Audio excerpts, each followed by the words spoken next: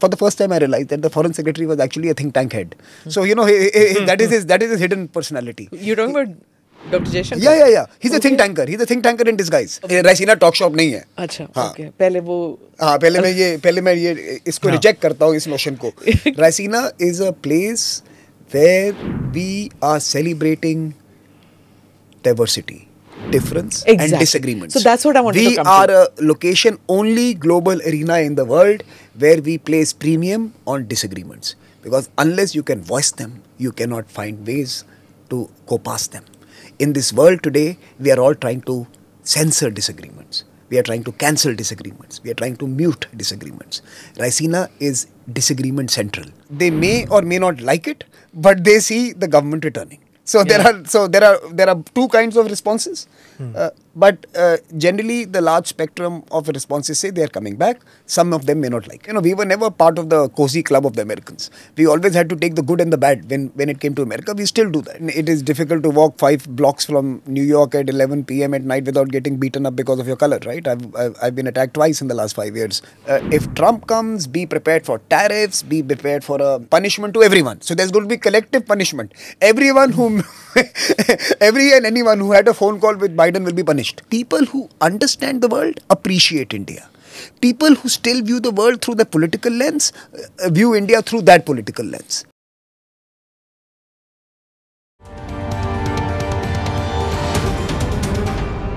Namaste, Jai Hind. Welcome to another edition of the ANI podcast with Smita Prakash. Thank you for liking and subscribing and sharing it with people who you think will benefit from listening into these conversations. My guest today is Dr. Samir Saran, President of the Observer Research Foundation. Samir is a dynamo in every sense of the word because he brings a sense of energy to the complex world of international relations. I wouldn't be wrong to say that he's the unofficial Indian ambassador to the world. Why? Because he tells the India story and demystifies it in a way that international audiences can understand us better. And every year, Samir hosts the Raisina Dialogue in New Delhi, a premier conference on geopolitics and economics. It has different themes every year. This year, the theme is Chaturanga: conflict, contest, cooperate and create. It's from February 21st to 23rd in New Delhi and will see global leaders in politics, business, media and civil society come together to discuss global issues.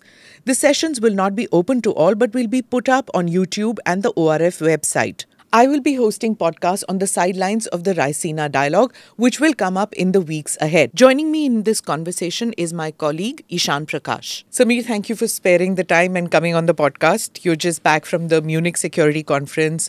You're hosting over 100 global leaders and on Wednesday, Thursday, Friday. But it must be great to come on the podcast, right?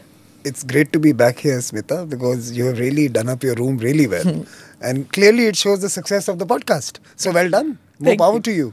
Thank you. So I think I have Ishan to thank for the neon lighting and stuff that we have out here. We weren't too sure because, at your Raisina Dialogue where all these things matter a lot, not just the conversation. Yeah, it matters, and I'm really glad that there is some podcaster who is actually making us feel comfortable in the room.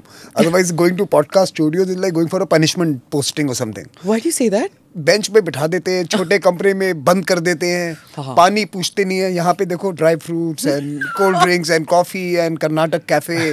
Smita Prakash is hospitality in full flow. So take the names of those podcast ना जो इतना uncomfortable करते हैं. नहीं, मैं किसी को promote नहीं करता. Okay, tell us what happened at the Munich Security Conference. There were very interesting conversations that you had, especially with regard to China and India, the India story. Like I began by introducing you when I say that, you are India's unofficial ambassador because the way you tell the India story and the way you defend the India story, it's quite amazing, Samir. I don't say this to you often off camera, but I'm saying it and admitting it today that I have, you're very erudite. Without being sharp, you're able to say this is what India stands for. So tell me, was the pushback tremendous or was it lesser as compared to the earlier Munich security conferences that you've attended? To me, Munich this time was about understated but undeniable European and Western realization that things are not going well. I think this was the first conference. Last year it was all about let's go and win the war, let's go and defeat the Russians, let's go and reclaim Europe, and let's defend our way of life and the liberal order as we built it. Last year it was all about a degree of machismo. It was about being a little alpha in the defense of what you stand for. This time I think there was an understated, undeniable pessimism that things are not going well. Europe was not really concerned about anyone else. Europe was staring at two big realities. A Russian resurgence over the last 9 to 10 months. Their defense industry is kicking in. They have rejigged their battle plans. Their strategic adaptation, as someone rightly described it, is beginning to define the course of war.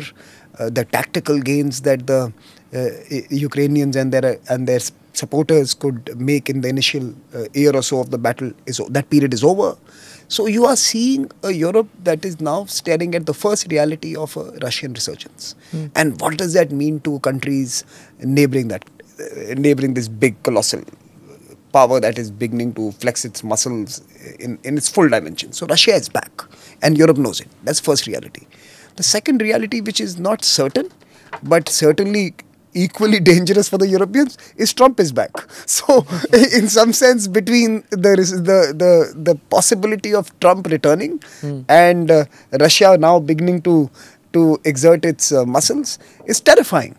And Europe was the Munich Security Conference was a mass, in some sense, sphere for folks who are scratching their heads and finding means and ways of responding to the dark spaces they stare at.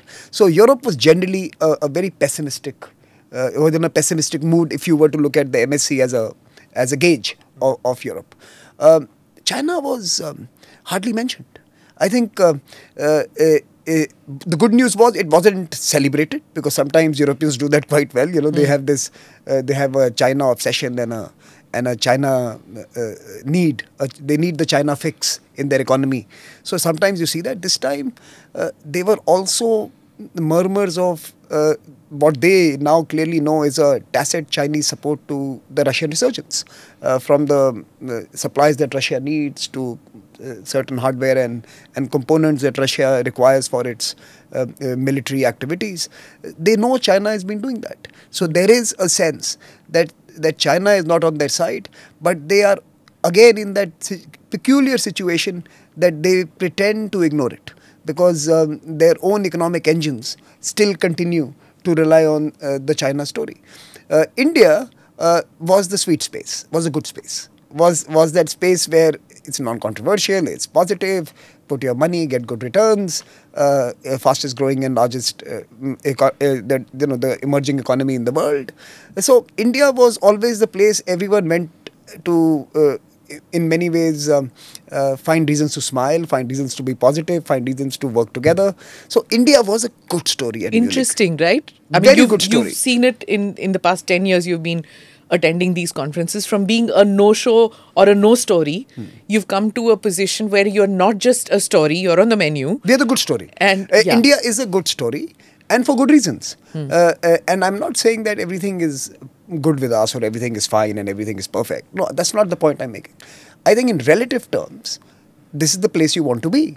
I said this in Davos. I was in Davos in January, and I said this in Davos. In 2008-9, there was another economy that was same GDP, same per capita income, and in the next 14 years, it became the most important partner to 100 countries. I said this in Davos. That country was China. Today, we are at the same space. And why are we at the same space? Because in 2008-9, because of the travails of the financial crisis, the world economy had been ravaged, countries were struggling, people wanted new spaces, new geographies, new markets, new economies to become the engine of a new growth for the future. Well, this is the exact situation today. We are recovering from the pandemic. The world needs additionality. The world needs new spaces that they can invest in. They need dynamic markets that are going to shape the future. India is there. Same GDP, same per capita income as 15 years ago as China was. And of course, the additionality that we offer today. So we are that space that people are going to want to... Now, look, we should also not take this as a given. We have to do a lot to translate this opportunity and moment into a decadal reality. Into say 10 years from now, we are going to be say 12 or 13 trillion dollars. We are hitting the right notes in terms of our economic policies. We are giving the right signals to investors and businesses. We are working as a nation to attract investments. So I think the whole of nation approach is vital, that we will have to make sure that at least 7 to 8 champion states drive the India story. It can't be 1 or 2 states who are doing it. So I think that's the moment we are in, and that's the story I tell. I mean, good, bad, ugly, this is the reality, that we will have to sign a free trade agreement with ourselves. So India needs an FTA with itself, that we are one country. We need to then invest and connect it through infrastructure, and then we need to use the demographic advantages of different locations to power the transformations in other regions. So we will have to think of ourselves as a continental economy, where we have to bring the 30 odd moving parts together in one symphony that is really appealing to the world. I think we are there in terms of our intention and determination, and I think in the next 5 years we have to put the undergirding in place. Before we head into the Raisina and all, I could tell that you want to talk about the Trump returning. No, not just that. Since he was there. So when you were there in the last month or so, numbers are coming in. There are a bunch of Western nations now that are seeing contraction in their economy. Yes. So did you notice those anxieties as well while you were at the conference? And at the same time, there's a positive story emerging in India as a possible, trade partner with these countries. The economic anxieties in Europe are being expressed in their elections. You must realize that the gains that many parties are making, and you can dismiss them as nationalists, right-wing, conservatives. Look, it's an economic backlash. End of the day, if your electricity bills are twice as expensive or 3 times as costly in terms of your grocery and energy and fuel bills, people are going to respond to it. So Europe is already seeing a backlash over the last 1 year or so in their hustings, in their elections to the economic situation. So I think the recession may not be necessarily talked about in stark terms. They are moderate generally in everything they talk about. So even even what is going wrong is not necessarily amplified like say in this country. If in India you were having India में तो अगर कुछ गलत नहीं भी हो रहा होता है, हम एक पहले गलत एक बनाएंगे गलत और फिर उसको amplify करेंगे. So we like that, right? हमें थोड़ा. But also a small incident out here affects 20 million people or 40 million people, So whereas in Europe, one riot here, one immigrant issue there, it doesn't really impact on so many people. I think that's also a reason. Like, so, in Europe you have scale and size matters. The sovereign boundaries actually contain problems within small cluster of people, right? हमारा क्या है कि हमारी तो boundary बहुत बड़ी है, so हमारा तो कहीं भी कुछ हो लगता है कि ये national issue है. Yeah. I have to explain to people that if you look at the number of incidents, since you mentioned say protests or rioting or any form of disruptions, if you take the number of incidents on a per capita basis on the scale of India, you will find that we are far less affected from these mobilizations that are today proliferating the world, including where Ishan used to be in Canada. So वहाँ पे my wife is from Canada. मैं नहीं था कभी वहाँ पे.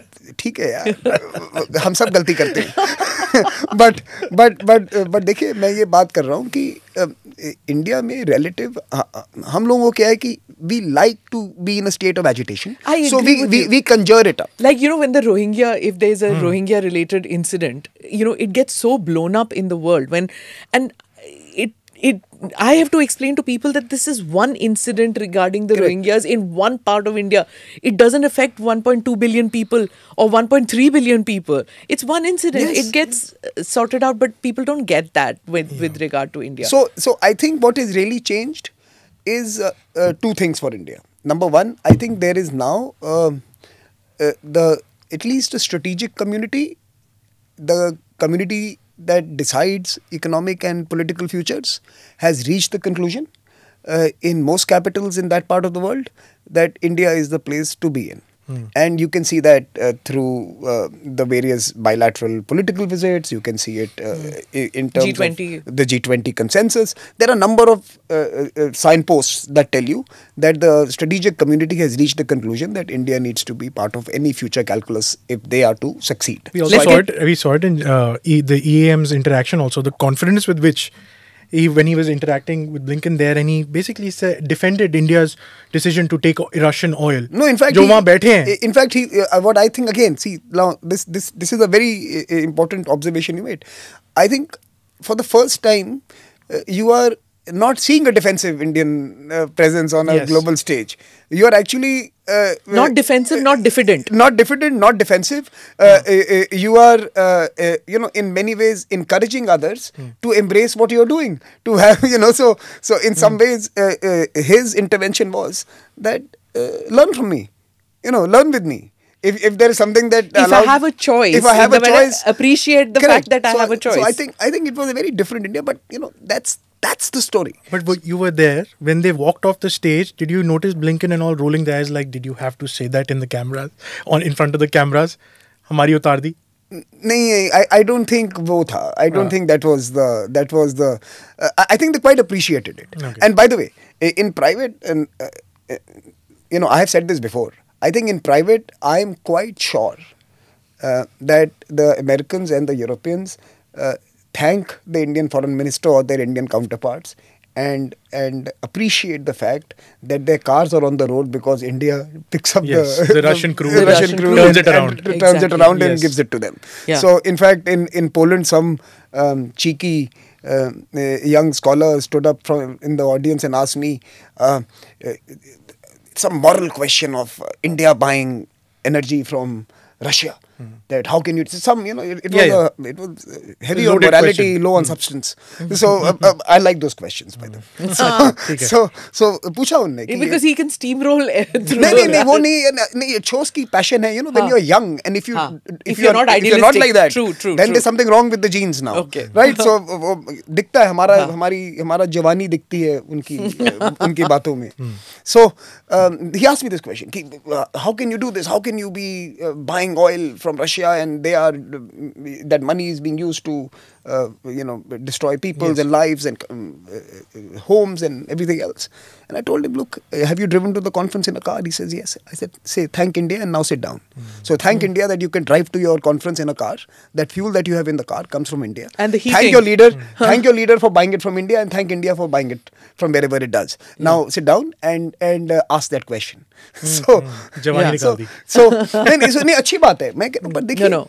But it's not just schooling somebody who's idealistic, but this is how you learn, I guess. It's like we grew up, Samir, in an India where, we don't export weapons. We don't believe in that. We believe in non-violence. हम export नहीं करते. भाई अगर आप import कर सकते हो, what is the morality? If you can import weapons, what is the morality about that we don't export? We only export uniforms. क्योंकि जब हम गोली चलाएंगे तो हम अमेरिका को ब्लेम करेंगे क्योंकि बंदूक वहाँ की थी, गोली वहाँ की थी. हाँ. और Russia for that matter. Russia को करेंगे. नहीं देखिए. So you're right. The point here is that we all want the world to be a better place. So of course we don't want a world which is afflicted by war and conflict and people are dying. Right? All of us don't want that. In fact. Coming to the reason I'm here, that is the purpose of dialogues. Since you were a man on the ground वहाँ पे Munich, मैं एक और चीज़ पूछना था मैंने. When you were there, the news of Navalny's passing away came. His partner was also there at that time. She rolled out. She gave a statement. Just what was the mood over there when people in the conference got to know that this has happened, and she was also there? I think we should. First of all, I think it's terrible what happened, and the fact is we don't know what happened. Yes. So whether it was a natural passing away or was it something that was through the various conditions inflicted on him. Anyways, so let's first humanize his death. It's a human which passed away.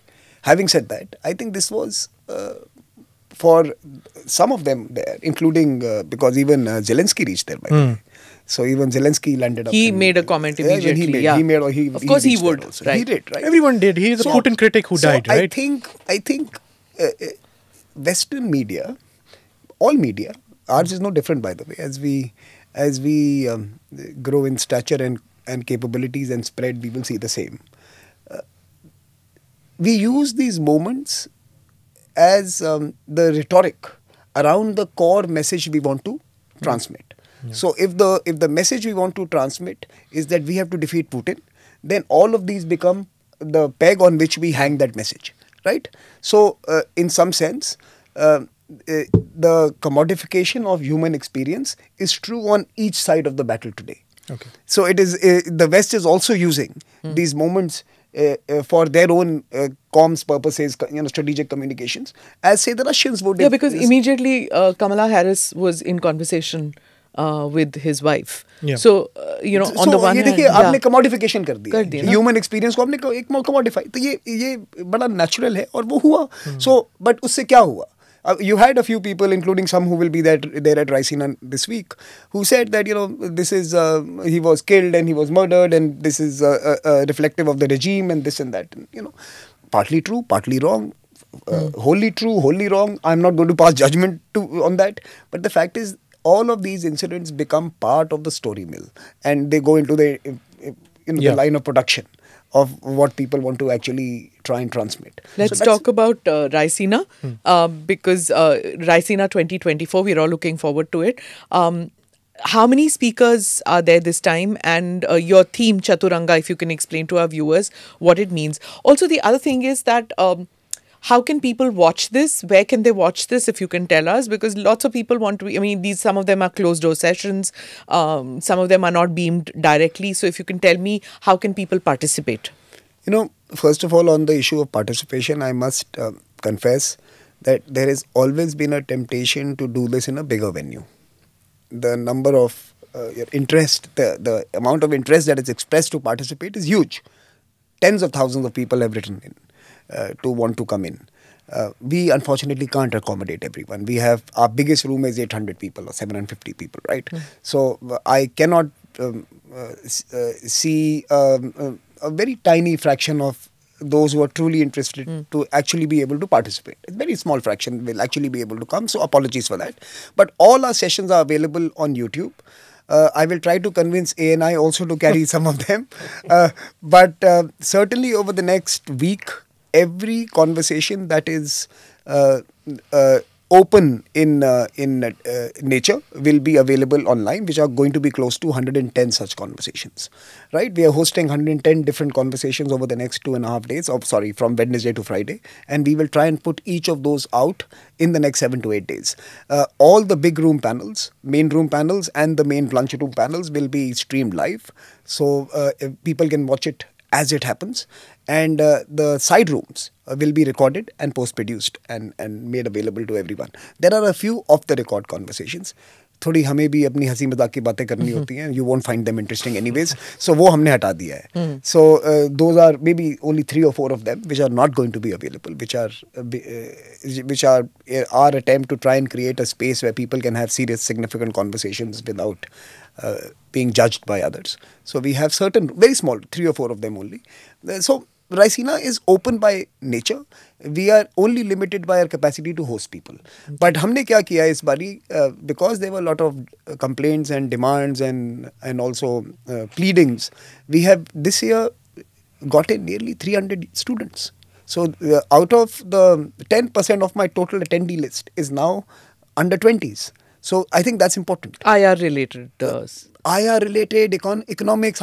We discuss everything from gender to climate to finance. Yes. So ours is the broad tent forum, right? Unlike the Munich Security Conference. Yeah, which is security. Or the Shangri-La Dialogue, which is defense and security. Yeah. Ours is the Global Governance Conference, which does defense security, but also does climate and labor and technology and gender and sustainable development. So we have a large cluster of students. If I remember correctly, 68 institutions from 38 cities in India alone. So we have students coming in from so many parts of the country. We have 115 countries coming in this year, which is a good 10 more than last year. Right? So we have a large cluster of 3,000 plus folks from 115. And speakers? How many speakers? 350 speakers हैं हमारे. Wow. भाव नहीं है. That is my tragedy in my life. When you have 350 speaking roles and 3,000 people attending, every person thinks they are a speaker. Now, please understand the pressure. Now, I have broken 2,700 hearts because everyone believes they deserve the mic and they need to be on the stage and someone else is getting their chance. मैंने किसी और को दे दिया है. तो no one likes me at the end of the conference, but so be it. But as a curator, I've got used to the idea and that they love it. Come on. But Raisina has become a red letter date mid-Feb every year. Ki if anyone's following foreign policy that way, India में this is the big one. It is the for foreign policy का कुंभ बन गया ये. Foreign policy का कुंभ. तो मुझे please आप समझाओ tell me how it started.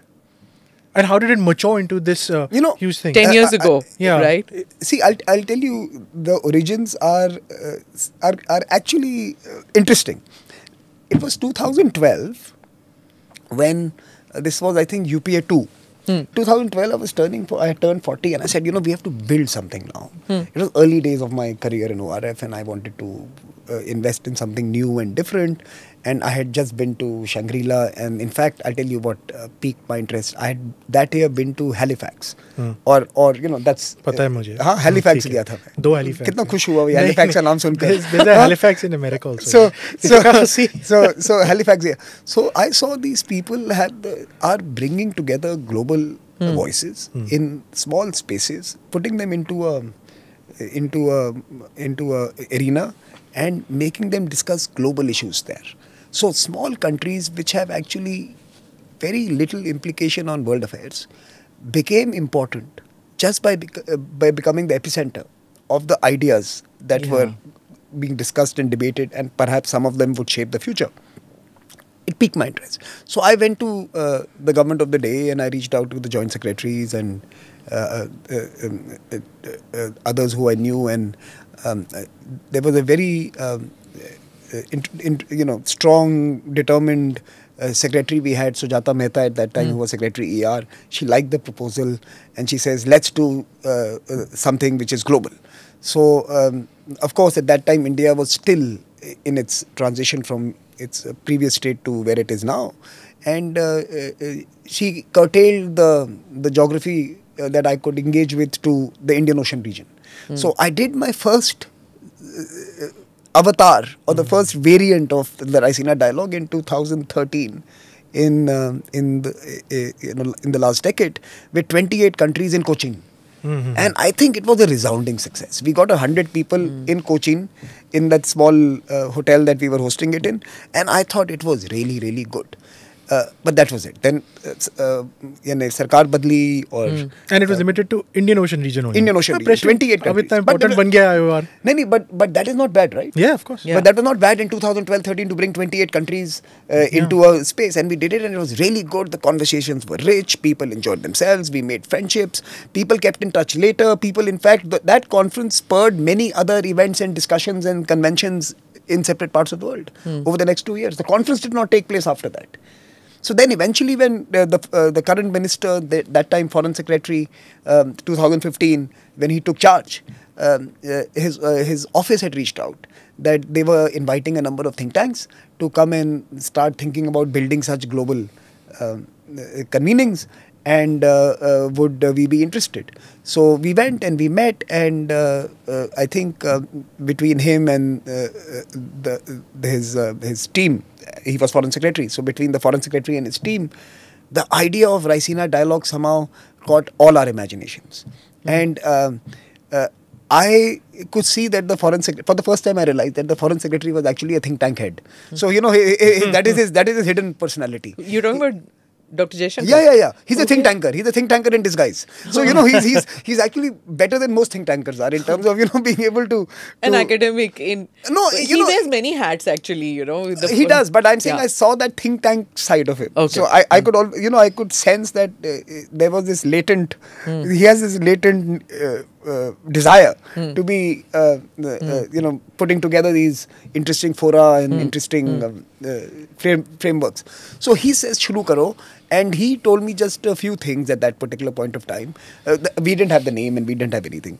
But he did say, he was absolutely transparent, and he says, we are going to be funding these 4 or 5 different institutions. We want to see which one has the legs eventually, and they did. So they funded quite a few, 5 or 6 think tanks, and I think a few ran for 2 years, few ran for 3 years, One is still running alongside us. Some have changed, and it's happened. But Raisina somehow caught everyone's imagination, and it was one of those 5 projects that started at particular point of time because of that moment, because of the branding, because of Dr. Jay Shankar's own desire to. But Raisina is not a think tank. It's part of ORF. And Raisina Dialogue is an event that you have, just in case some of our viewers and listeners who live abroad don't understand that concept. So, but like I said about the Raisina Dialogue, you have a different theme every year. So tell us about this theme of Chaturanga this year. The Chaturanga is also, first of all, chess game, right? Yeah, it's a battle formation also. No, it's she's right. That's why I'm saying she's right. She's the boss. Okay. So it is the earlier avatar of chess of Shatranj. So if you can now see the lineage from Chaturanga to Shatranj to chess, that's the lineage. As the story goes, this was also something that Mandodari and Ravan used to, in some sense, play or, engage on. And that's the fables, right? The stories. I mean, but it is something that is. So it's connected with Mahabharata as well as Ramayana. Of course. So it's very interesting because it's a board game that cuts across our. And Persia because Shatranj. Our Vedic history. So our land, it belongs to our land. And also East Asia, right? A chess game is there even in Japan and China also historically have played those kind of games. Correct. So it is ours. It's a Oriental Eastern Hemisphere board game. That's Chaturanga. But basically, it was also a battlefield strategy game, which was how do you use your various pieces, the elephantry, the chariots, the horsemen, the pawn, right? How do you organize them? Because armies used to maintain order in that era, right? These were the instruments of peace, order, influence, and political conduct. So and we still do that. The cavalry first goes, then the infantry. Yeah. So rules-based order has a rather grim undergirding, right? It is based on guns and bullets, right? Of course. So guns and roses बाद में लोगों ने कर दिया, but guns and bullets were the keepers, the guarantors of the order. So this board game was where which in many ways people engaged on to in different ways to maintain order. So what we decided to do this time was that the world today is very different. Also, conflict is a major theme, with the Russian war, the Israel-Hamas conflict. These are conversations which are going to come up in the Raisina. Conflict, हमारा क्या है? Conflict, contest, cooperate, create. नहीं, मुझे मालूम है चारों नाम. मुझे चारों टर्म मालूम है. So, सिर्फ थोड़ा जेट लैग है. पर conflict, contest, cooperate, create. In plain speak, conflict is what is happening in terms of Hamas. Contest is what is the systemic dynamic vis-a-vis China, and different people are in different forms of contest with them. Cooperate, I would say, symbolizes, for example, the Indian G20 presidency very strongly, that we were able to create a consensus. There'll be talk of Vishwamitra, I'm sure, as compared to Vishwaguru, and those kind of conversations will also happen, where India turned around and said that थोड़ा उसके हम आगे जा रहे हैं, अब हम solutions framework की तरफ बढ़ना चाहिए, अभी दोस्ती कर ली. और वो sustainable development, correct, SDGs, correct, those conversations are happening. So what do we now, a post 2030 world, for example, right? And create is, of course, AI and UPI and the marvelous new inventions, innovations, even policy frameworks that are enabling us to mainstream people, bring them on board, take development, governance and opportunity to those who aspire for them. So there'll be conversations on AI too? Yes, there's a conversation on AI where we have OpenAI, where we have Sarvam AI, which is the Indian Sarvam version, AI, yes. where we have Meta and the Facebook team, which is building their own platform. So we have a good AI conversation, a couple of them. So tech is big. Development is big. Of course, geopolitics continues to be one of the mainstays of the conference. But these were the four realities of our time. That there are conflicts, we can see them. There is contest, which is palpable. There is a cooperation at a in certain spaces at a certain level, and there is creation happening all around us. Right. So this is the world we live in. Now, in this kind of a world where you have to deal with these four shades of blue, as it were, if we are the blue planet, if there are four shades of blue, then what is the chaturanga for today? What is your strategy of navigating this world? How can you be prepared for conflicts? How can you have the gumption for contest? How can you seize the opportunity to cooperate? And how can you invest in producing stuff and creating solutions that the world so desperately needs? So I think the new battlefield is of managing these four dynamics that shape our world. This is the title: Chaturanga: conflict, contest, cooperate, create. Right. On the 5th of February, the Home Minister, Mr. Amit Shah, released the ORF Foreign Policy Survey for 2023. Let's discuss the key findings of that survey on foreign policy. The survey reveals that India's urban youth has given a positive rating to the country's foreign policy. एक minute interrupt कर लूं? हाँ, podcast में कर सकते हैं. बिल्कुल कर सकते हो. बिल्कुल. ये एडिट नहीं होगा. Go ahead. अच्छा, नहीं, मेरा ये था कि first of all, Home Minister, his address at ORF and then his discussion thereafter, I think that is what was desperately needed. He was so good. I saw the speech. If you see his speech, Yes. you know, everyone talks about strong man, muscular approach, zero tolerance. He also spoke about it. Yeah. But if you read his speech, he was very clear. We will give development. We are number one, we want to focus on development. Make everyone's lives better. Second, infrastructure and investments. Number three, let's go and do deals. You know, let's negotiate. Let's create agreements with everyone who has problems with us. And only fourth was the muscular zero tolerance approach to picking up the gun or terror and stuff like that. I think he laid out a vision on the Indian internal security, which in many ways is very important for our external relations. You know, people who are engaging with us should have a very clear-eyed view of what India's internal security architecture is. And it's not in silos. It is not in silos. That's the point I'm trying to make. That it was important that internal security dialogue or an internal security vision was presented, so that those who engage with India understand what we stand for. I think his speech was really important. लोग हमसे पूछ रहे थे कि foreign policy survey क्यों? Yeah, why by the Home Minister? Internal security is a defining driver of our international engagement. And our external engagement is basically a mirror of what the internal security situation is. Yeah. So I think that is the reason. So I'm just saying. No, that makes sense, because especially for foreign audiences, you know, young people who don't understand the complexities of how the Indian security system works. खुश था, and I have really requested him if we can make this an annual exercise, that the Home Minister presents an internal security vision every year, and perhaps we do a few panels after or before where we can engage experts. India needs I was telling someone, India's internal security is not internal security. We are a continental security. Our security implicates the world. You know, it's like European security. European security is like 20, you know, EU is 27 countries. So, India is a little bigger. So you know, Europe में उनका between countries क्या होता है is a global issue. Yeah. हमारा भी global issue. Like ASEAN is, you know, if you see ASEAN, it's like a one country thing. You know, ASEAN security is something that it impacts ASEAN as a whole, not just Indonesia, not just similar, like the EU, right? What's happening in the EU? But you invited him to make this a yearly thing. Yeah, on an election I hope year. he does. I hope he does.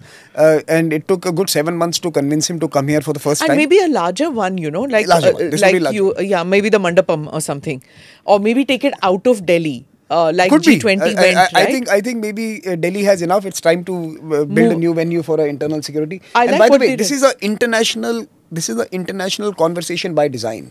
Because look at the tech elements. Look at the trans-border partnership elements. Look at cyber cooperation elements. Look at even issues around financial flows. You know, no money for terror that India hosted that conference last year. Internal security dialogue has all elements that make it an international blockbuster conversation. You know, if I put on my conference organizer's hat, it has all the elements that require great international speakers. And India, by the way, and how it responds to many of these challenges is the template for the world. My point very quickly, I'm coming back to the survey. India's UPI or UPI-like solutions will serve 7 billion people. The MasterCard and Visa card served the first billion. UPI will serve, or UPI type arrangement will serve the next 7 billion. We produce for everyone. Similarly, how India navigates the security challenges around digital spaces, around trans-border financial flows, around crypto and other, is a template for everyone. What we are able to do at scale and the constraints of budgets and the heterogeneity of our society, if we are able to produce solutions that keep us secure, this is an export for us. Like we export UPI, we will export safe UPI. Like we export, digital India, we will export a safe digital India with a hashtag, safe. Safe, yeah. Right? So you'll have to pause your question for a second, because I still want to ask another thing over here. So you talked about the internal security. Agle saal bhi aapne invite kiya hai. You are also in Munich. You're talking to thought leaders. You're talking to foreign leaders. You've seen all this. This is an election year as well. In your interactions with them and seeing their interaction with Indian government officials, aisa lagta hai that they know that these guys are going to come back and repeat it. Bilkul. See, look. The world wants continuity, basically. See, PM has also said that he's already getting invites from other nations to come for the after the elections over. Sunday. Yeah, he's already said that in an on Saturday. So, मेरे सामने अभी a couple of people are already planning events with the foreign minister and others in June, in July, in August. So I've already started seeing conversations happening there. But to be fair, none of them are either committing or even responding to those requests at this time, because at the end of the day, we are a democracy. There's an election, and people express themselves once in 5 years, and that expression has not yet been completed. Now, so that is the internal conversation on how we select our governments. Your question is, what is the expectation from outsiders? Is my sense that they are there's a continuity. They are betting on continuity.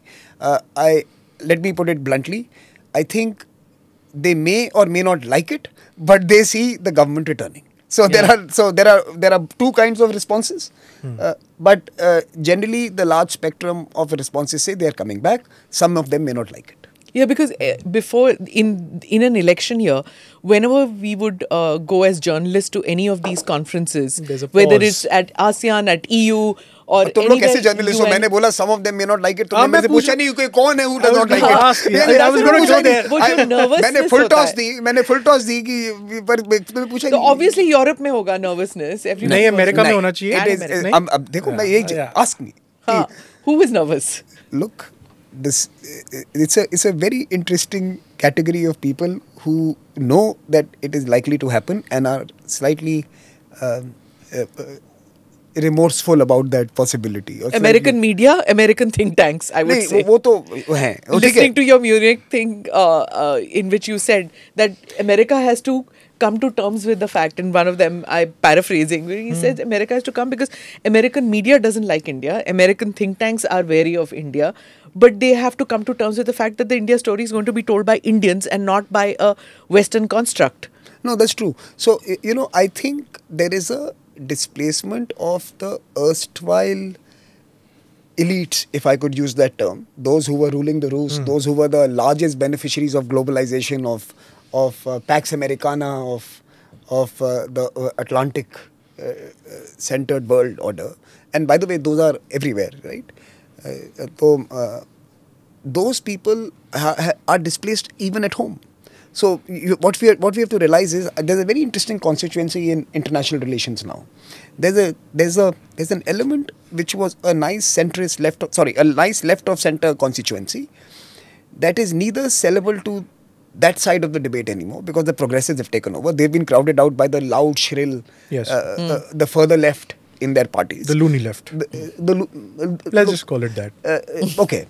The loony left and the loony rights have crowded out the centrist left and the centrist right. So the Bush-Clinton right and left are pretty much out of vogue. Yes. Right? They have the Trump right and the Sanders kind of left are the Bernie Sanders kind of left. Are the dominant voices Are the now. dominant voices in media spaces, public sphere, domestic politics. International relations, America is not bothered. They're fighting their own battles. Their enemies at home, as far as America is concerned, they have to sort And out India is each other. watching with concern on their democratic processes. We Of should course, be. We are. We yeah. should be. We should be concerned because it safety of our people there. I mean, you see attacks that are happening against Indians, and I course. think it's terrifying that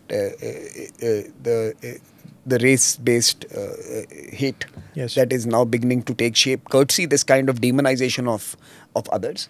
We were all warning people about this, that don't keep demonizing, don't keep creating fictional stories and accounts of how people in other geographies live. If you do that, then people start dehumanizing them and attacking them, and that's happening, by the way, in your country as well. In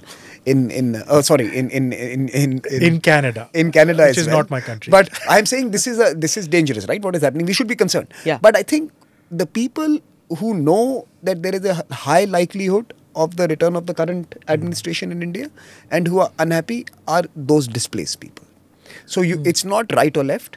It is actually the center pillar that who had a very cozy consensus. Irrespective of who wins elections, both of us win. It was like you are left of center, I am right of center. My wife is here, my son is here, and I'm a university professor. I have covered all political bases. I am. So what did they want with India? What did they want from India? Exactly. Indian election. What they want from India is exactly what that center pillar in India wants from India. Talk to us, give us attention, give us love, give us back our importance, give us back the perch. When we speak, please treat this as gospel. When we talk about economic policy, please tell the RBI governor to take notes and implement it. When we talk about defense procurement, that should be the platform India should be acquiring. The entitlement that they have lost is what they seek back. And I think that is the constituency that may not be excited by the fact that India is going to see continuity. Most others are betting on continuity. I keep telling them, but we have elections in April and May, and Indian elections, unlike in other parts of the world, are genuine elections where people go and exercise their will and people go and surprise many times as well. It is not based on getting people out and voting like in the U.S. It is literally about how many of your supporters can you get out to vote. That's how the elections in the U.S. are decided. In India, you can get people out to vote, but who they vote for, you don't know. And our Indian voter is very smart. You go and take a survey, he will give you the answer that you want to hear. He will go out and he'll go in and vote, or she will vote. Declared, right? In the American system, you have to declare whether you're a Republican or you're. So people actually register and declare themselves to be Republican. So they take sides, and there's a very small bunch of independents who are the swing voters there. Yeah, I want to distill all of that which you said to a simple thing: कि हमारा जो foreign policy है, is it become this ascending sort of very agile now? For these sort of Western constructs, जो पहले थे that this is Indian foreign policy, it will follow a certain template, and that template has sort of been shattered in the last 10 years. Everyone was telling me, everyone on the sidelines who say that Indian, and of course, look, all my biases and clear own assessments aside, it is absolutely true that in the last 10 years, there has been a transformational change in how the world assesses, views and appreciates India. Appreciation sometimes today is grudging, but it exists. Appreciation sometimes is sometimes more vocal than it ever was. So you have clearly a large cohort of international experts, international people who are more vocal about what India has done. I'm going to be airing a panel I hosted in Munich tomorrow. It was with the Indian Foreign Minister, with Margaret Vestager, who's the Executive Vice President of the European Union, Prince Faisal His Highness Prince Faisal from Saudi Arabia, Foreign Minister, Stephen Harper from Canada, and of course I also had a very Megan O'Sullivan, a very bright director of the Belfer Center, Kennedy. She does phenomenal work on international relations. So I had this very good bunch of 5 people who were discussing who were in a conversation under the theme Vishwamitra. bridging divides. That was the theme of the panel, a lunch panel, 1.5 hours of fun conversations. But I think even in that panel, Margaret Vestager, she was talking about the digital opportunities and challenges. But she was most vocal about India's transformational deployment of technology to change lives, to save lives during the pandemic, post the pandemic, the UPI, and before the pandemic.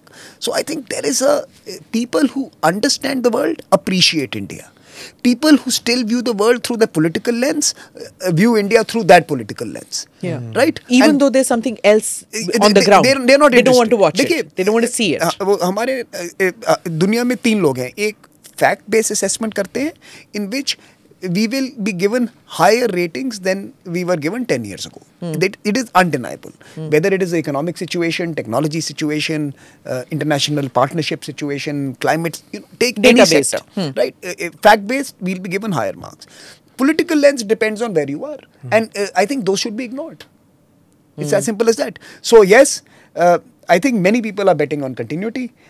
I always caution them that we have elections. Yeah. I'm sorry, I don't want to hijack your podcast. No, not hijack नहीं, वो ORF पे आ जाए, survey पे. But now I just want to flip this. Should India bet on continuity in America? Because now you're seeing things that are, America talks about democratic processes and all that, and they're very concerned about court cases and everything. But this in India that happened. Abhi jo recent case about Trump being handed this fine of almost $500 million on a civil fraud case in New York. I mean, this will it will go to an appeals court and everything. But it seems like it's been a prosecutorial thing against presidential candidate. Opposition leader had so many cases against him. New York Times would have headlines about how Indian democracy is dead and India the State Department spokesperson said that they're looking at what's happening. They're looking carefully at what is happening. Right? Correct. But we don't. This is the Rahul Gandhi defamation case that happened in Gujarat. Yeah. Where you had European Parliament, changed. You had European parliamentarians, you had the State Department. The official spokespersons talked about a legal process in India. So I think what is happening in America is tragic. It is a tragedy that you are seeing politically appointed judicial officers. Yes. Politically appointed investigative officers. They're all politically appointed, by the way. Yeah. It's not as if they are the permanent bureaucracy that transcends regimes. In America, they are politically appointed. The DA in New York is a Democrat. Yeah. So politically appointed judicial officers, investigative officers, regulators, they're all politically appointed, are targeting a political opponent.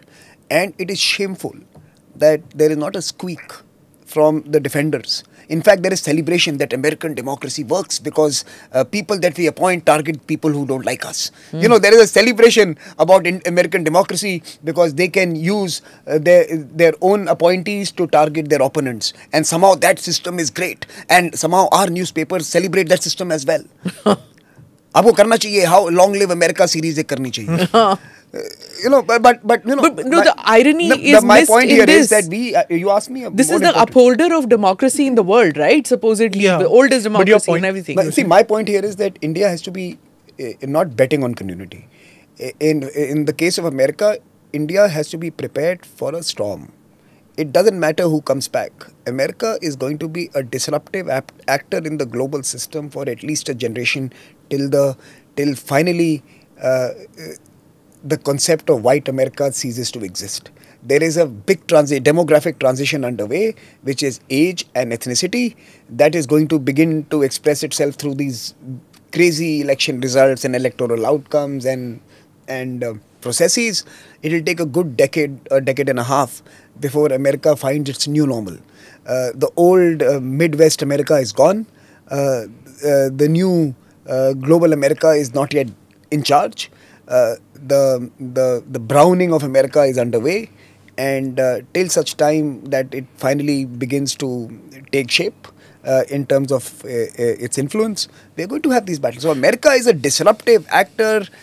If Trump comes, be prepared for tariffs, be prepared for a island America, where you are going to have trade wars or at least punitive trade measures deployed against certain countries. punishment to everyone. So there's going to be collective punishment. Everyone who, every and anyone who had a phone call with Biden will be punished. Because he said first few days in office, I'm going to target people who were against me. Which means basically 120 world leaders who may have shook hands with Biden over the last 5 years. So I think we have to be ready for the fact that Trump America will be very different, but Democrat America may not also be very conducive to the kind of international frameworks that they themselves created in the last century. So irrespective of who's in power, America is a disruption we will have to manage. So the self-appointed sort of stewards of the world, upholders of democracy, they will remain. They'll remain that. They will remain. See, I was reading a tweet by someone that there are some countries who are large and there are some countries who are rich. There is only one country that is large and rich. So that is the truth. So if there's a change in the U.S., how's that going to impact on the Quad? How's that going to impact on other organizations that we are part of, other associations on the Indo-Pacific? नहीं, Quad में तो देखिए American transactionalism is their exceptionalism. Bipartisan. Bipartisan. Exceptionalism is bipartisan. And exceptionalism basically means transactionalism in America. America will have no qualms about being your best friend in the Quad because they see a merit in restricting China or containing China or pushing back against the Chinese spread in that particular part of the world. They will have no qualms about embracing you. We are aware of it, and that's why we are also, I think, as India, we have taken measured steps in terms of what we want to do and what we will not do in certain groupings, right? But the Americans would be very happy to embrace you for a particular specific purpose, special purpose vehicle. Quad is a SPV as far as America is concerned. Quad is a SPV. For us, we are trying to make it into a broader purpose vehicle. For them, it's a very specific purpose vehicle, right? And at the same time, while they do this great, when they build this relationship with you in the Indo-Pacific, they'll have no qualms about imposing tariffs on you, on your refined products, on your manufactured products. Make America great again and being part of Quad are not mutually exclusive. They'll be happy riding both sides. So with America, you'll have to now deal with like we've always dealt with America, because we were never part of the cozy club of the Americans. We always had to take the good and the bad when it came to America. We still do that, right? We'll still have to tolerate their sanctimonious State Department reports on the state of democracy and the state of multiculturalism and the state, right? When it is difficult to walk 5 blocks from New York at 11 p.m. at night without getting beaten up because of your color, right? I've been attacked twice in the last 5 years. So I now refuse to go anywhere. I'm now, in the evening. You've been mugged?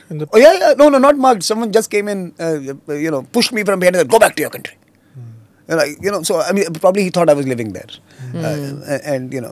but I imagine people face that, and my family there, my friends there, have faced some incidents. So it's growing, right? And it's not necessarily only restricted to us Indians. It's generally against anyone who looks different, feels different. But it does seem like their green card process is targeted at Indians.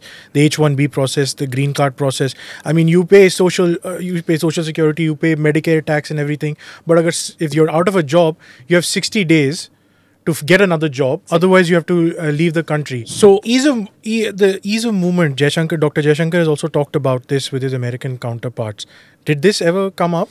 No, I have not followed this particular debate, but I do know that the single most important project for us is to be able to create a arrangement globally where we can make our young talent fit for purpose for different geographies.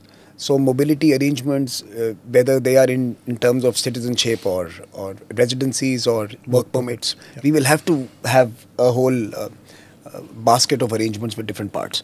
But coming back to America, I think it's an interesting 8 to 9 months. And to be fair, now if you think about it, we were perhaps one of the few countries, if not the only country of significant size, that did well with Obama, Trump and Biden.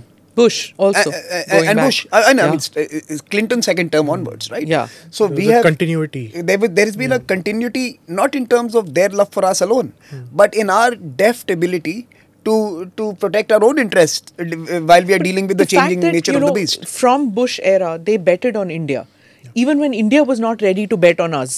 और We क्या? were, हम लोग शर्मा रहे थे. We were diffident, but they saw the nuclear deal was one point. I feel. I mean, you've seen that. You've seen it very Look, pretty Bush closely. bet on India of 2025 or 2024, where we are sitting today. He bet on exactly India being where we are today, and we are there.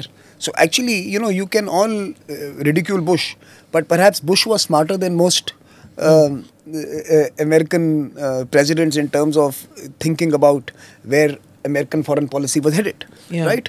He, despite the fact that there was a compulsion on him to deal with the dictators in Rawalpindi because of the war on terror and dealing with the Taliban. Despite that, he was determined to dehyphenate, to create a separate, special, exceptional relationship with India, to bring India into a quasi-nuclear framework, give a quasi-nuclear weapon state status to India. Yes, yes. He was determined to undo the historical policies of America that had harmed and hampered the relationship in some sense. So I think Bush was visionary. I don't think you'll get a Bush again. Let me be very clear. So you are also not going to get perhaps someone like a Biden again. Biden was the last of the old Democrats who still looked at the world through the prism of facts and not politics. Yeah. Right? Which is why when he picks an Anthony Blinken, you're seeing a continuity.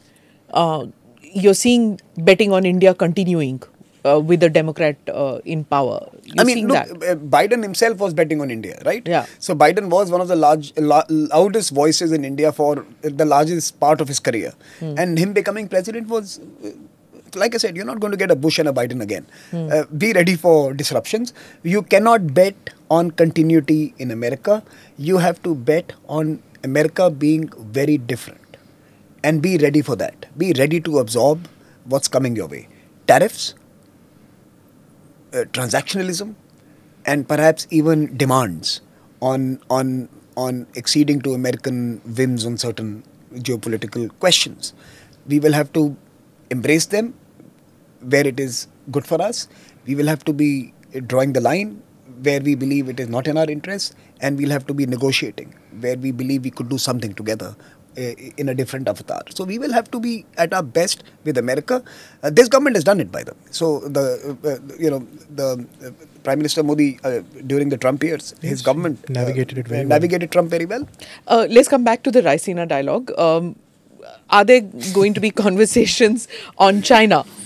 Because that's the elephant in the room. Were there conversations? Were the conversations sharp regarding China at the Munich Security Conference, at Davos, and what do you expect at Raisina to happen? I think one of the tragedies of our time is that because of our over obsession with some of the conflicts that are currently underway, there is a creeping acquisition of world affairs by China. The creeping. They are sitting it out. Expanding their influence, rebuilding their economy. They are getting the space that they needed post the pandemic to recover. At this time, if the world was not embroiled in so many conflicts, we could have actually put together a sensible framework to manage China for the future. We have given China a free pass in the last 2.5 years. We have normalized their behavior because we see more deviant actions. You're saying the world. The world. Not India. I think I'm talking about the world here. The world here. I think India is perhaps one of the lone voices that is not stood normalizing up, especially with regard to our border issue. Yes. Yeah. So I don't think India sees China.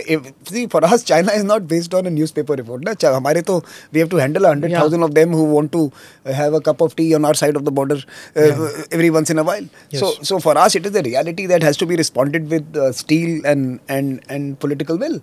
And for us, it is a daily question. So for us, China is not a fiction, right? So there's a creeping surrender to China. I worry that hum logon ne, without deciding to, हमने मान लिया है कि देखिए China is now one of those people who we will have to work with to solve the world's problems, not realizing that half of the world's problems might actually be because of the way the Chinese have behaved, and we have actually given them a free pass on their role as an instigator of trouble. To now sit with them on a table and find solutions to the what same is problem. Stockholm syndrome? That you're falling in love with your own. So China के साथ kidnapper. I think we have been. In fact, even the American confused signals. It doesn't make sense. It doesn't make sense. And also the ruble yuan trade and all that. I mean, China is a huge partner of Russia's now, and they are settling all their sort of their receipts in their local currency. So the USD has been sort of sidelined over there. This is not brought out by the Western voices normally. There is perhaps a smug belief, perhaps a real belief that the challenge to the dollar is still very far away. Okay. While you may have a ruble yuan trade, the index is still the dollar, Yes. right? How do you decide to price the transaction? And I worry that may change. It may change faster than most economists predict. There is a belief that de-dollarization is Imminent. Is fiction. It's just Fiction. talk. Oh, okay. Of course, there is a equally loud group that talks about an imminent de-dollarization. I think the truth is somewhere in between. This decade could see significant changes. Before 2030, we could see a significant challenge too. Are ideas coming up on how to deal with this, where China wants to be the only voice? Forget about sharing space with another voice, that they want to be the solutions, or they want to be the guarantor of solutions to problems in Asia as well as to the world? Of course, they are coming up. You saw the minute the Saudi-Iran conversation was announced in the presence of the Chinese foreign minister, you saw the entire American establishment rush to the kingdom to talk to them. So, of course, people are seeing this and people are pushing back. But I just worry that it's sporadic and not systematic. I don't think there is any strategic direction or assessment that either Washington or Brussels has made that sees China as the principal challenger for the stability of the international order that they built. The order they created is threatened not by Russia, it's threatened by China, and yet their principal opponent is Russia and not China. And I think that is the problem here. That Russia is a tactical challenge. China is a systemic strategic challenge. And your resources are still being deployed only to meet the small cut in your hand and not the big cancerous growth that is spreading in the international system. Now, you spoke about Saudi and UAE, so let me come to West Asia. We have 9 million expats, Indian expats living there.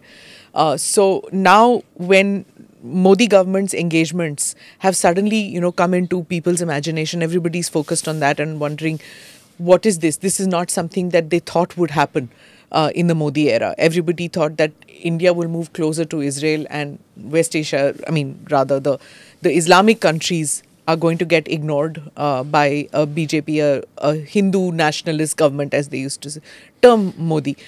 How has India's outreach towards these countries, or Modi's outreach, personal outreach towards these countries, how has that changed the dynamics of India's engagement with West Asia? So, I think I just want to add a caveat. Story. No, a story, because you were mentioning, you were asking me about Munich, and you were talking about now the recent visit, and I could, in my mind, I could see the new temple and the cultural diplomacy element come into in the Abu Dhabi. Even in Qatar, Abu Dhabi, in getting Qatar, back right? the Indian Navy The personnel. sailors So I was just going through that, but so just to answer, interestingly, this Munich Security Conference was happening just after the inauguration of the Bab's temple. No, Ram Mandir in Sorry, Ayodhya. Please yes. understand, that's a big Sure. right. That is the biggie. Yes. It's huge. Even It's huge. at the Munich? That's what I'm coming back. So one, it was happening after the Pran Pratishtha in Ayodhya. Yes. And it was happening after the launch of the BAPS Swaminarayan temple in Abu Swaminarayan Dhabi. temple in Abu Dhabi. So this was happening after that. It played in people's mind. So please understand, that was also Really? that was also a conversation starter in many meetings that I had. In as we were either standing in a coffee corner or going for a stroll. To do terrible things that we should not be doing, So it was a conversation that was frequent. I mean, so if I would have met 10 people, I would have had that conversation 5 times. So it was half the conversations I had always had an element of it. And interestingly, I have a feeling that it has a far bigger international impact than we give it credit for. And it has it has proliferated to the foreign policy crowd, tells you that there is a certain dynamic that has evolved because of it. So what were they asking? Are they nervous that this has happened? Or No. In fact, I found it, I don't know, I think they get it. Okay. Look, they get the importance of these symbols. The people of the book, people who have grown up with their Bibles and the Old and New Testament, the Old and New Testament, and of course then the holy book of the Muslims. You look at the three people of the book, the 3 large communities. They get this. They get the importance of these things. They understand कि इसमें एक बहुत important identity का question है. एक maturation का question है. In many of them, they saw that fine, now, it's there. So that is a big step that had to be taken, and it has been taken. I did not find, to my surprise, by the way, because some of these folks, especially your media brethren in Germany, are, they are poor man's or poor humans guardian in New York Times. It's like उनके छोटे twins को डाल दो, वो German media में हैं. Same. उनका भी ससुराल है ना, इसलिए. Germany. Anyways, so moving on. so I to my surprise, I did not see, oh my God, what happened? This, no. Yeah. I was saying, oh, we saw. That was very significant. Very interesting. It was great celebration. The whole country seemed to be participating. It was like they are getting to terms that this was a... So they didn't subscribe to what the way certain Western media outlets... But I have really not seen too much of a negative coverage, even in Western media, by the way, even in the same usual suspects.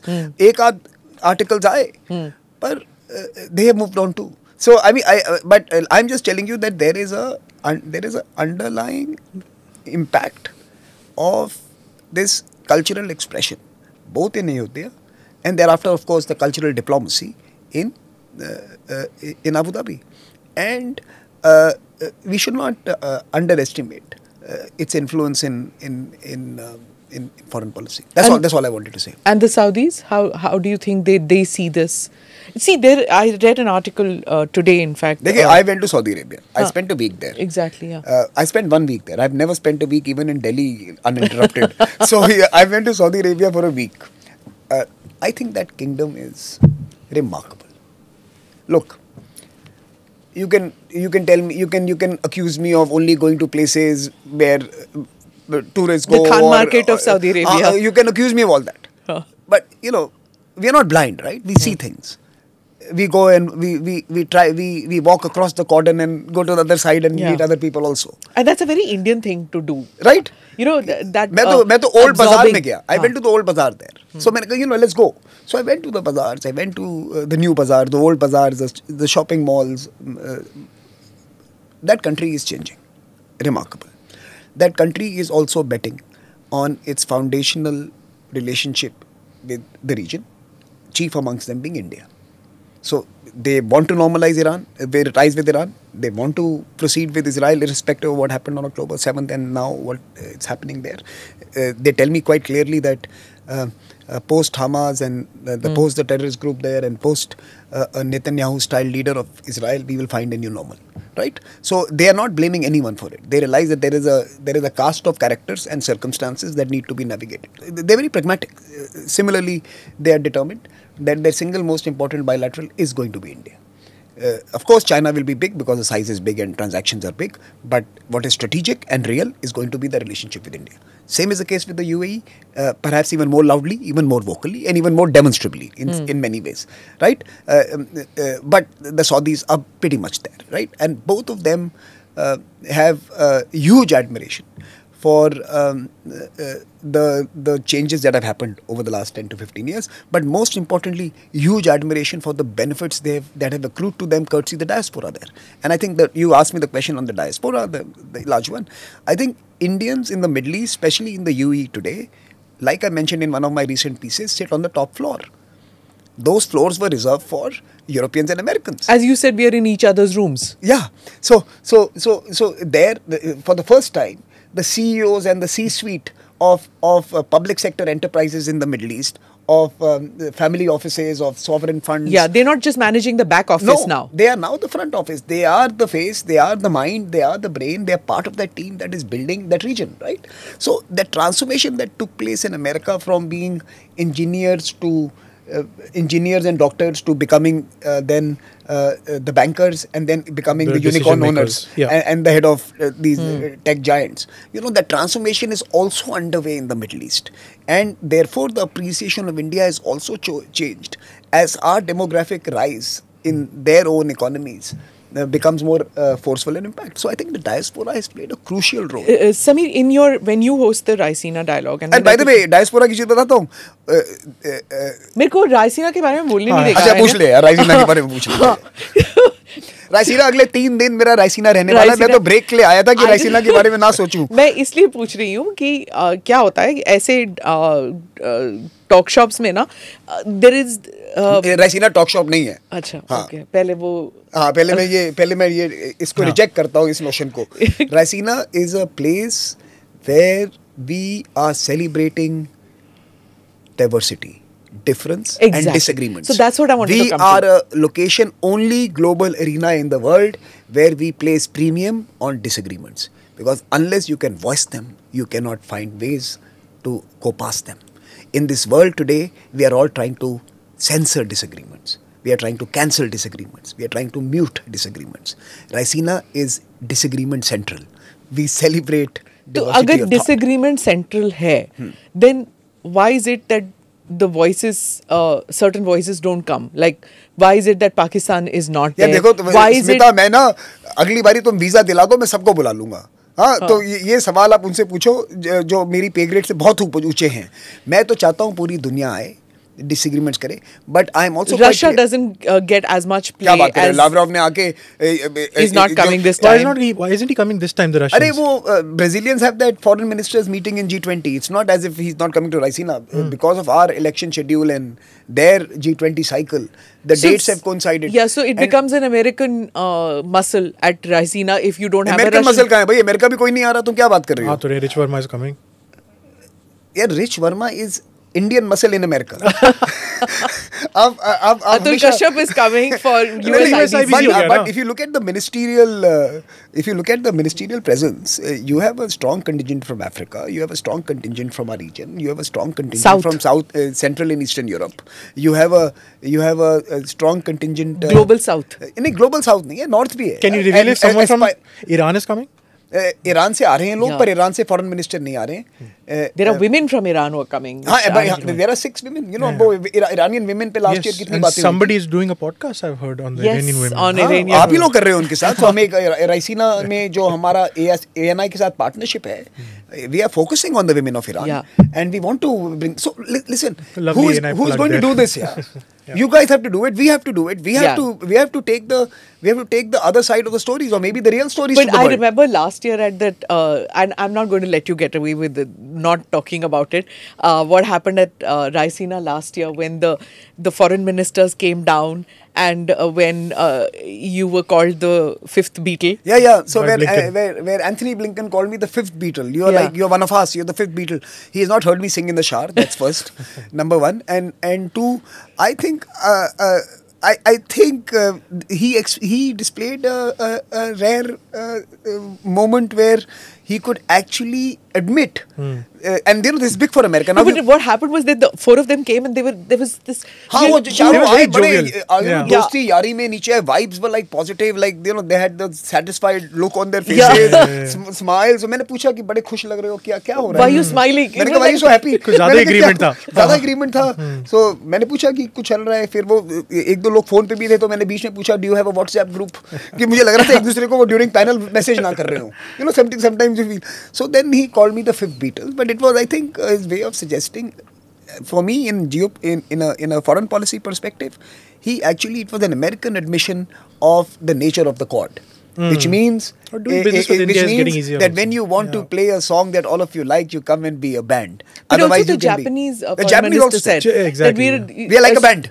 Yeah, but a soft Beatle where each of us can have our solo solo songs. albums and our smaller groups. So I think that metaphor got stretched, but it was very. But I think it was so very powerful to describe what the chord is. Yes. That we will make music together. It doesn't mean that we can't make music alone and music with others. It means that we come together and we also produce music. Absolutely. So I think that is a great metaphor for the foreign policy importance of chord, as it were. But you had the Russian out there who was very uncomfortable with this music which was happening. The poor Russian was also heckled from the crowds during the question answer session as well. Yeah, he heckled the crowd. He did the same thing. दोनों कर रहे थे. यानी लोग boss उसने globally troll किया लोगों को. But possible he was spending everywhere. Yeah. But tell me, would he get this platform anywhere else? Yeah, and he in fact got after the host that you're asking softball questions. I would have lost my job. He got after my chairman. Yeah. So, anyways. But the chairman kept his cool. Very nice. He was very nice. Very aggressive questions were also asked. The line of questioning what I liked about... Also, what I like about a think tank is that they don't get rattled. I mean, a journalist who would have been hosting that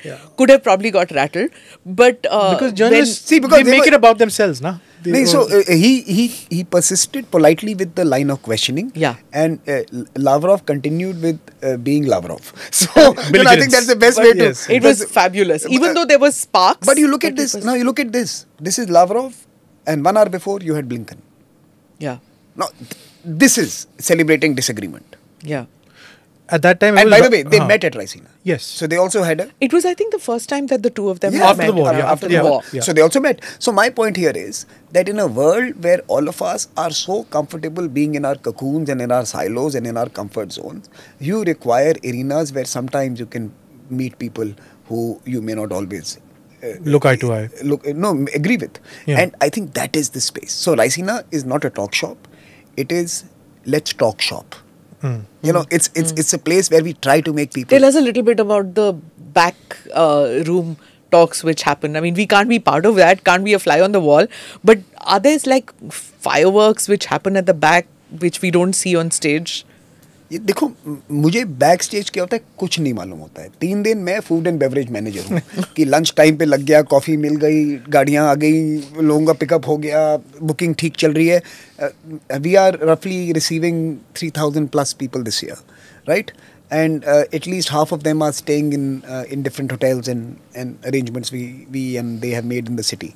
So I am a large tourist agency operation for the next 3 days. We saw G20 and everything is important, right? Each the team around each prime minister and each president, head of government, head of state wants मेरा president आगे हो. Should be with the host. वो बहुत होता है boss. That's अरे you can't imagine. The protocols. So अगर वो सुनना है तो मैं थोड़े gossip सुना सकता हूँ without taking names. So for example, I will receive a request. And very polite, dear Dr. Saran. By the way, I am very uncomfortable with doctor. Doctor का होता है वो white gown पहन के मेरा stethoscope लगा के doctor मैं कभी नहीं use करता doctor. But anyways, dear Dr. Saran, my minister is the longest serving minister in this region. He is placed with these other ministers. His name should be first. We get requests like this. Yeah. Right? But I said no. But that person is actually more senior to him. He's been a longer serving foreign minister generally. He's been in the business longer. But he's the senior most in this region. And that region has to be given prominence. So you get curious requests. Seating. So, the inaugural day, where are the chief guests seated? Where is the prime minister seated? How far away am I from the prime minister? Am I on the right? Am I on the left? I realize that sometimes as you rise in your careers and political life and stature in society, what is petty becomes more important. Yeah, it's like at some of these, I'm not going to say talk shop again, but some of these events. Hello, talk shop ये है जहाँ पे मैं बैठा हूँ. This is talk shop. That like कोई colonel होगा, but obviously the colonel in the think tank sphere has done more work, has written more papers, knows more about his subject. नहीं मुझे तो बोला है कि I will not sit. Commander आएगा, हाँ कोई कोर कमांडर आएगा, the core commander will not sit with the colonel. मैंने कहा वो आपसे स्मार्टर है, आपको मालूम है ये थिंक टैंक है. उन्हें हुआ है ये मेरे साथ कि मैं 3 स्टार 4 स्टार हूँ, ये पैनल पे है, मैं डिस्कसेंट हूँ. How can he B speaker and how can I B डिस्कसेंट? He is this and I am this. मैं रैंक में बहुत अच्छा हूँ. मैंने कहा आर्मी में जाके बात कर लो, पर अगर यहाँ पे आ रहे हो तो यहाँ का जो माहौल है फर्क है. The rules in a think tank are based on your competence and intellect. Right? They are not necessarily based. It could so happen, and by the way, it happens all the time. Some of our leaders in military are phenomenal thinkers, and to be honest, General Patriots, Aquilino, Harry Harris, I can name a few. Our own, the late General Rawat. He was a delight for being in a conference panel. He was forthright, transparent, and you may not have understood his grammar or vocabulary because he was different, but he was always honest. He responded to every question asked to him. God bless his soul. He was really good for Raisina. True. But with Raisina, you have multiplicity of views which come in. You've also authored books with people on different sides of the political divide. How do you maneuver that? Don't you get that view that is my books are not about the politics here. My books are about policy. So look, essentially, I truly believe that all of us have still spaces in our hearts and minds which are focused on real matters, real issues. And it is those spaces that I partner with. I don't partner with your politics. I'm not interested in your election campaign. I'm not interested in who you vote for. Those are personal choices all of us are entitled to under the Constitution, and we should make them. I am certainly interested in what you think about the future of the community, the future of the planet, the future of certain sectors and domains. And I find political leaders across the aisle in India, across the spectrum of political ideologies, exist who think like that. And the fact is that you guys don't focus on that, right? It doesn't sell. Eyeballs नहीं मिलते जहाँ पे consensus होता है. Eyeballs मिलते हैं जहाँ पे difference होता है. तो हम जो discord है उसको highlight करते हैं. जो agreements हैं उसको उतना highlight नहीं करते क्योंकि नहीं करते भी होंगे पर उसको शायद legs नहीं मिलते. The audience does not like to highlight करते. We're an agency, but I mean, you do it. But you're right. Discord is the one which actually gets into the news cycle. Right. So it doesn't trend in a sense. You're right. Even though you may produce it, the audience rejects it. The market may not. In fact, even with G20, the fact that a declaration happened despite all became the story. Not so much that what the declaration was about. Correct. But it was the fact that it was not supposed to happen. Correct. So again, उसमें एक negativity ने उसको एक positive trending कराई. It is very interesting. Yes. That against all odds. Against all odds. That was the story there. Yeah. How many people burnt the midnight oil? Had it not been a ecosystem or an environment which was so divisive, consensus at the G20 would have been a norm, right? Achieving a consensus, your debates would have been on the substance of the G20. Yeah, on the substance, true. And not on the fact that it happened, right? Anyways, so yes, I have a Raisina Dialogue 2024 for me is the end of a stage of Raisina. This is the 9th edition. We are starting our 10th year. So we are celebrating a decade of this dialogue as we enter this new, as we enter the 10th year. We are celebrating a decade now. So for me, there are 2 or 3 very clear takeaways that we have done well in phase 1. Our phase 1 is over. Our phase 2 begins from next year, and we will have to reinvent, invest both our minds and resources, and create something which is now compatible with the times we live in the AI world, in the world that has changed so much since the time it was conceived. It was conceived in a particular moment. Yes. The world today is very different. We criticize institutions for not evolving and for not responding to that change. We should be equally critical on ourselves. So Raisina's next journey is going to be very different. It is going to have a very different texture. It's going to have a different feel. It's going to have a different reach. And I think that's the challenge for us. How do you reinvent Raisina for the next decade? Interesting. Last year, the chief guest of Raisina, I think you were responsible for those who are watching the Georgia Meloni craze that is there on Indian social media. She's amazing, yeah. First interview where we saw her was you talking to her. Correct. And her remarks obviously at the forum. And then our relationship with Italy has just blossomed, I think, since then. And the hashtag Melody. Melody came later, but the genesis of Genesis it was it Raisina. Raisina 2023? 100%. So, is Saal, can you reveal who the chief guest is? It's been announced now. Okay. So the chief guest is the Prime Minister of Greece. And he is going to be here with a big delegation of both political leaders as well as businessmen. And you have Turks too coming in. We have Turks. We always have Turks. No, what I mean to say is your chief guest She's is trying from to find Greece. the masala. I'm going to try and find the discord, right? Look, discord nahi hai. We are celebrating the fact that there are differences because, or rather we are an arena that is disagreement central, not because we want the world to remain in that state, but we want to get past them. And unless you voice them, how will you get over them? So the idea here is to let's create an arena where people who you disagree with can be a part of it as well. Why Greece?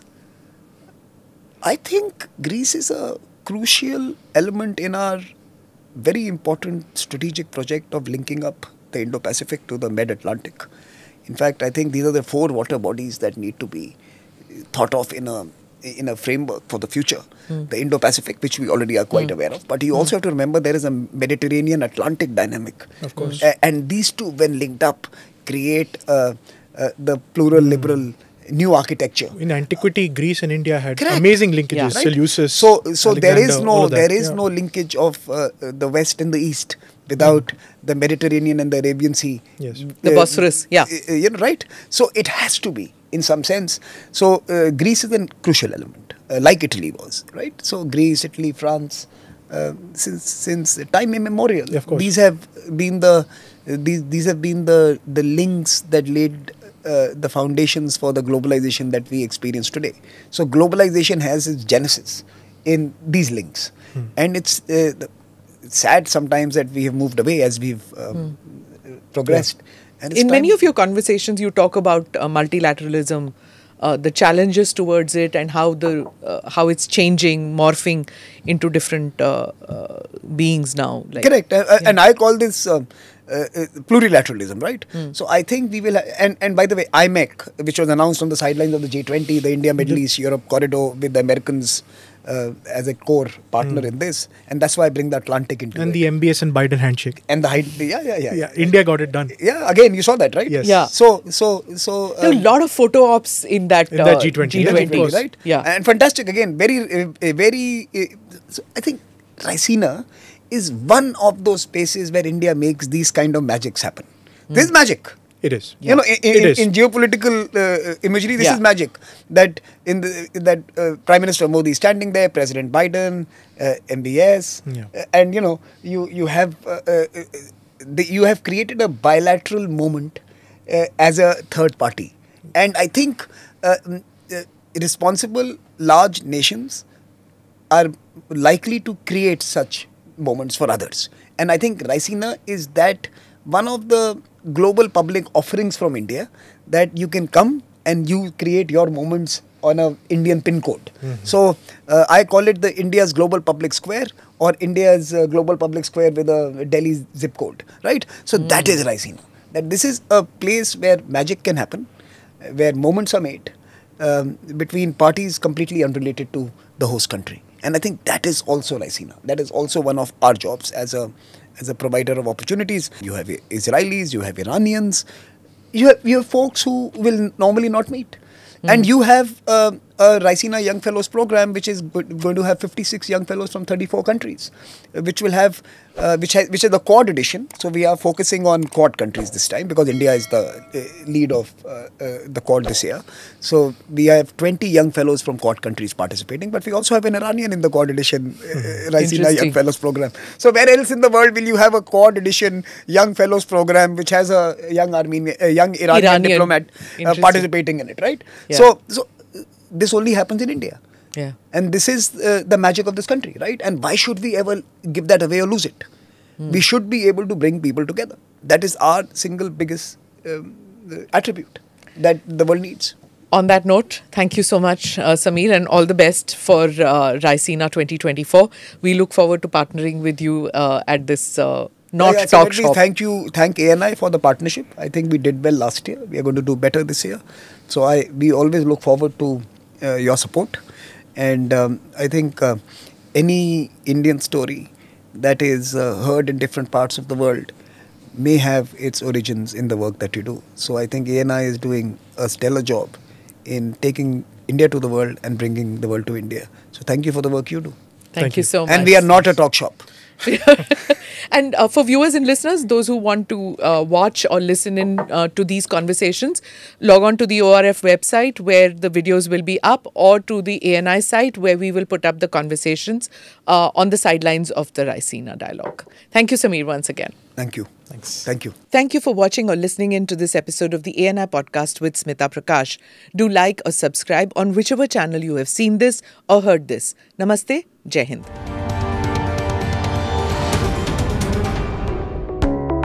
Click here to watch the previous episodes.